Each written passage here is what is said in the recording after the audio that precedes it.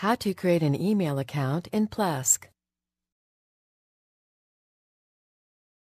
This demo assumes you've already logged into Plesk. Now let's learn how to create an email account. Click the Mail tab. Click the Create Email Address link. Enter the new email address you want to create. Then enter and confirm a password.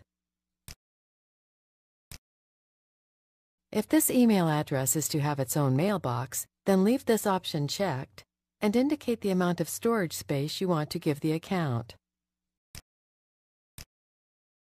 Set a limit for the maximum number of outgoing messages to allow per hour. Then enter a description for the account and click OK when ready. That's it. A new email account has been created. This is the end of the tutorial. You now know how to create an email account in Plesk.